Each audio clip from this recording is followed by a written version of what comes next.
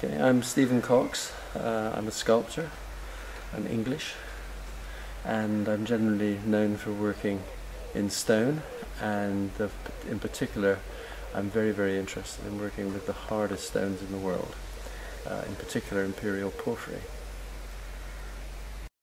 Now you've seen Stephen Cox discuss Peregrine Sentinel, and I wanted to bring in a few more views of that sculpture that I didn't capture in the video that I made when I was there in his house. So here we're looking at the front and sides of Peregrine Sentinel, and you can see the wonderful variety of textures. One of the things that Stephen emphasizes in his work is the relationship that he has with the material, and has a great deal of respect, as I'm sure you've noticed by now, for what it took to form this imperial porphyry, for how rare it is, for how difficult it is to work, and for the weight of history and symbolism that it has. And so a lot of that is reflected here. You might notice the wonderful sort of abstracted bird shape, but you might also notice that the form here also resembles that of a female figure. A lot of his work tends to explore really sort of classic abstract forms that could be read in a multitude of ways.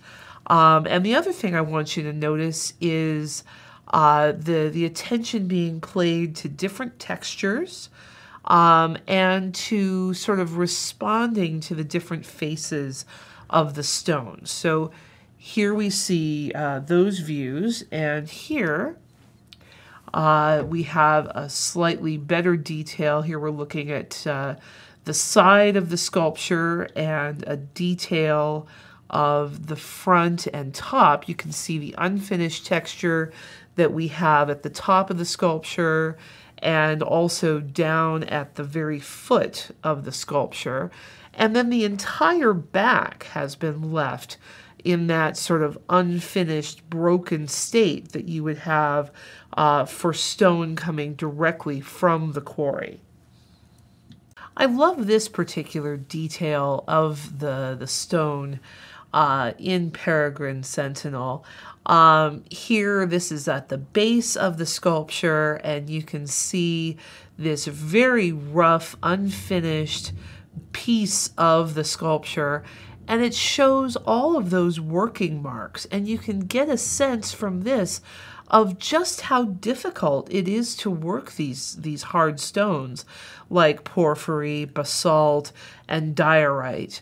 The normal tools and techniques that would work on softer stones like the alabaster and marble we'll cover later are completely ineffective. They're completely ineffective against this sort of stone. It all has to be worked with sort of punches perpendicularly against the stone, and those tools wear out very much more quickly. Even if you're using power-assisted tools, the process is much slower. So there's a real awareness here and a desire to show the evidence of the difficulty of that working. Here's a short video from Stephen's sculpture yard, and we're looking at a piece that is a similar size and shape to Peregrine Sentinel. And you can see here how he has marked up some of the forms on the stone with the intent of carving in and creating a finished sculpture. Here's Stephen with one of his larger and earlier pieces in imperial porphyry. This is a work called Dreadnought, and it's a piece in which he's been exploring the imperial porphyry and sort of its condition and the things that have happened to it over its history. The pits and hollows that you see in this work are from pieces of tuff that he gouged out and dug out of this enormous piece of imperial porphyry. It also had a split down the middle, and that was then gilded by Stephen. You can see that gold shining in the sun. And then if you notice, there are a bunch of sort of parallel stripes on the face of this piece, and those are tool marks from the Roman quarrymen who were originally sort of roughing out this piece. It was ultimately abandoned in the quarry until Stephen brought it back to Britain and worked with it.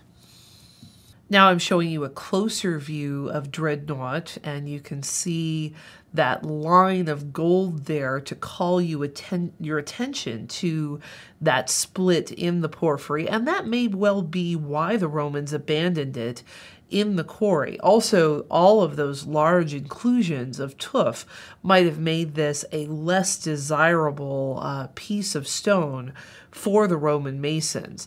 But you can see their initial marks from drills that they use to kind of cut down in and use to split the stone. And we'll see some wedge marks on the other side in just a moment.